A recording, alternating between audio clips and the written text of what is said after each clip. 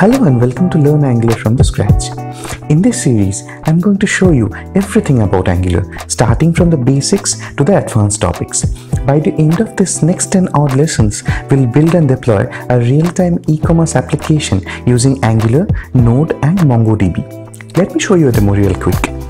So this is an imaginary website for buying music CDs.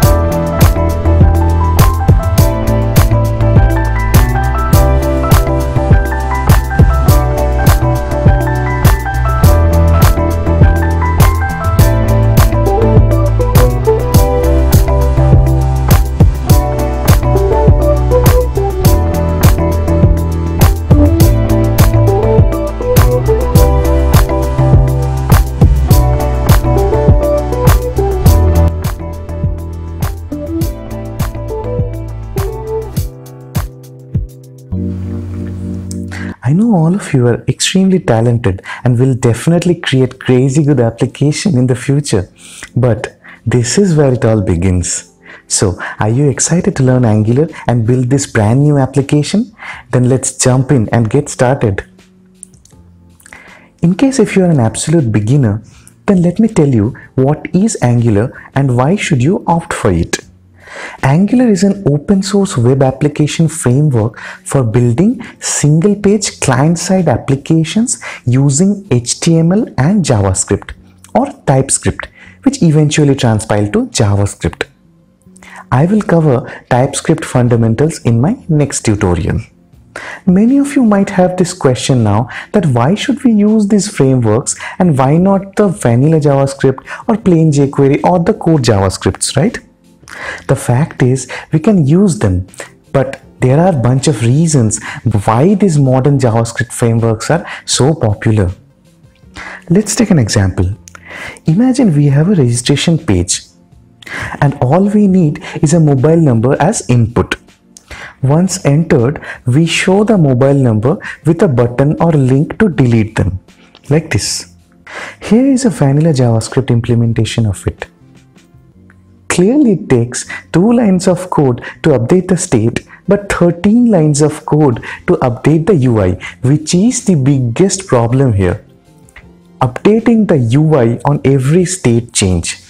Along with that, it is not at all readable. As your project grows, it will become extremely fragile and hard to maintain. Also, there is no way to unit test this externally as the view and content is tightly coupled. Now we are in 2020 and we have a plethora of awesome JavaScript frameworks which are way more adaptable for building websites. Hence, a majority of the developers prefer them. Angular is one such JavaScript framework which makes working with JavaScript easier and smoother for us. An application code base in Angular is readable and neatly structured. These applications are scalable, cross-platform, fast and secure. A highly modular architecture makes it reusable and testable. This is how an Angular application works. We have a server side or backend here which mostly deals with the data or business logic to manipulate those data. Here you have database or multiple databases in certain cases under data layer, business logic, objects and other workflows under business layer, and finally the service interfaces and implementations under the service layer. On the contrary, the front end mostly deals with the presentation. This is where we configure the screen which the end users see in their browser. Along with that, how to capture their inputs, send them to the backend via HTTP or HTTPS API calls, etc. To build an Angular application, the first thing you need to install is the current stable version of Node.js.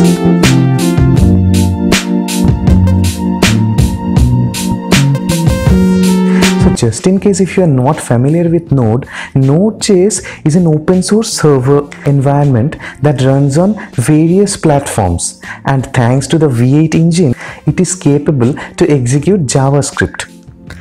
Once you are done with the installation, open the terminal and type node-version for a confirmation. Node.js also comes with a software registry tool called Node Package Manager or NPM. Now we'll download a third-party package called Angular CLI with the help of NPM. Angular CLI is a command line interface tool which creates code scaffolding and deployable Angular package. NPM install at Angular CLI and use -g to install the package globally.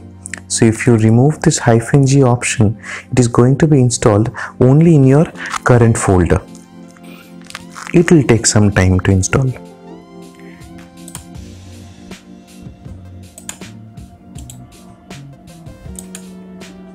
Next, we'll create a project with some boilerplate code using Angular CLI. Then use ng new command to create your new project. So I'm giving my new project name as Quarantine Shop.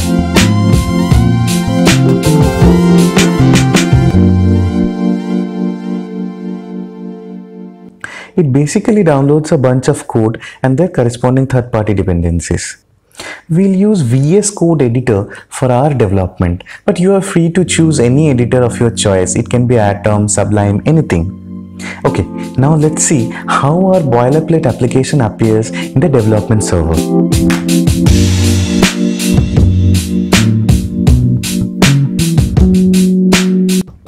So as you can see, we have a Node server listening to the default port number 4200. During this phase, your HTML, your TypeScript code is converted into efficient JavaScript code before the browser downloads and runs that code. So the application is up and running fine now in our local host. Let me open the VS Code and explain you the folder structure.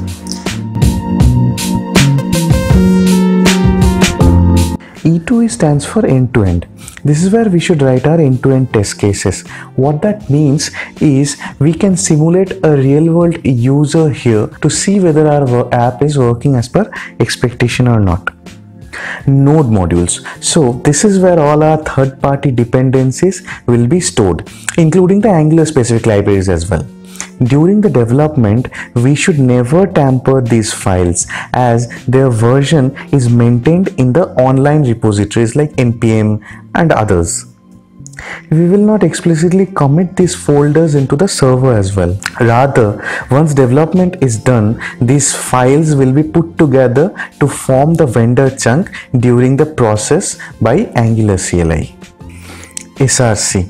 So this is the folder which contains the main code files related to your Angular application. Let's go inside it. App folder. Any application should contain at least one module and one component. We'll get to know more about them soon. Asset folder. This folder is a placeholder for the resource files which are used in the application, such as images, locals, translations, etc. Environments folder. The environments folder is used to hold the environment configuration constants building the Angular application. The constants are defined in two separate TS files. One is environment.ts and the other one is environment.prod.ts. These constants are again used in the Angular JSON file by the Angular CLI. For example, if you run the ng-build command, it will build the application using the development environment settings, whereas the command ng-build prod will build the project using the production environment settings. Other important file includes favorite icon. So this file specifies a small icon that appears next to the browser tab of a website. Index.html. This is the entry file which holds the high-level container for the Angular application. Main.ts.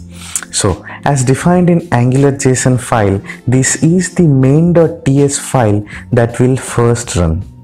This file bootstraps the app module from the app module.ts, and it can be used to define global configurations as well. Polyfill. This file is a set of code that can be used to provide compatibility support for the older browser. Angular 10 is written mainly in ES6 Plus language specification, which is getting more adopted in front-end development.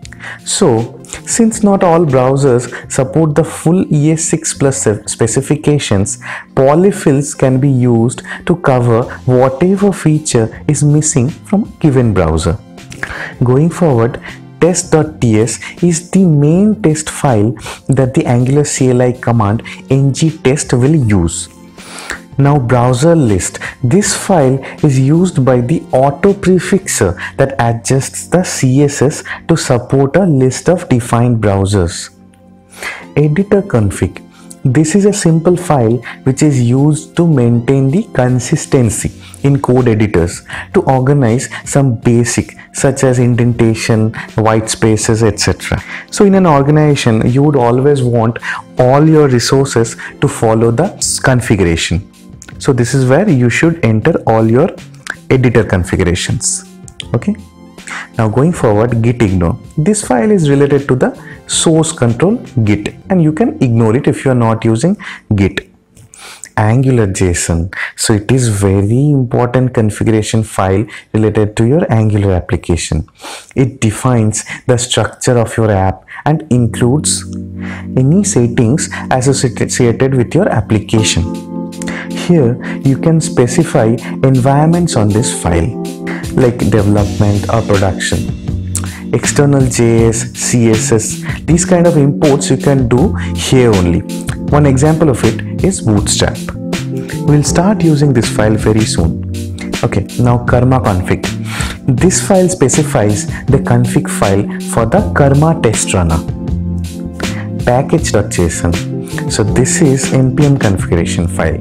It includes details about your package dependencies along with details about your own website being a package itself. tsconfig.json. This is a TypeScript compiler configuration file. For the most part, you don't have to tamper this TypeScript settings, but in case if it is required, now you know where to do that. Now tsapp.json. This is used to overwrite the tsconfig.json file with the application specific configurations. Going forward, we have tsconfig specification.json. This basically overrides the tsconfig.json file with app specific unit testing configurations. Understood? So last but not the least, tslint.json. So it has a number of settings for tslint. In case if you don't know, tslint is a static analysis tool for the TypeScript. It basically checks your TypeScript code for readability, maintainability and compilation errors. Okay, after all this, now let's make some change in your application and see whether it reflects in the browser or not.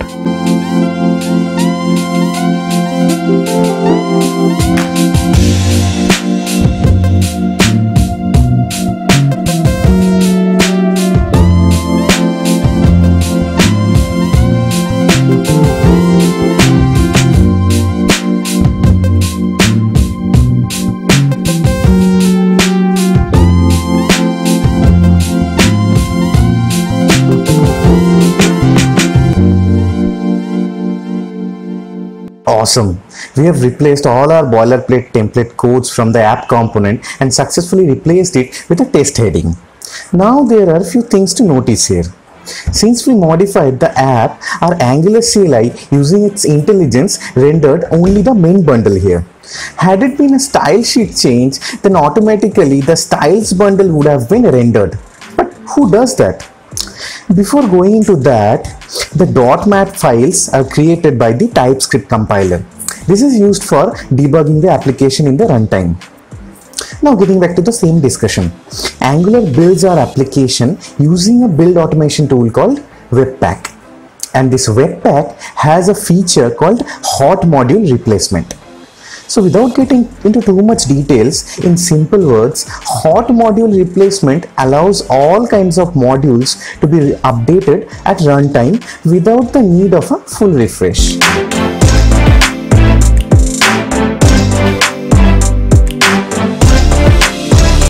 One last thing before we wind up this session, how to manually bootstrap your Angular application.